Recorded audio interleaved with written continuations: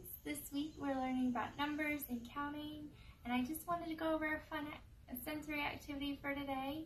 We've got a sensory bin full of water and some foam numbers. We can use magnetic numbers if we don't have foam. So let's try reaching our hands into the water. What does the water feel like? Is it warm? Is it cold?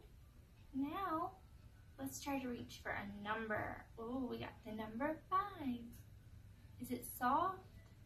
Is it hard? What does it feel like? Let's try with the help of our mommies and daddies to count the numbers.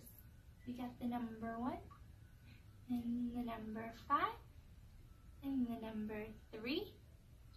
Oh, wow, this is so much fun. Let's try and see what happens when we add a little bit of soap. And swish it around. What happens to the water when you add soap? What do you see? I had so much fun learning with you guys. I hope you enjoy this activity and have so much fun at home. Bye.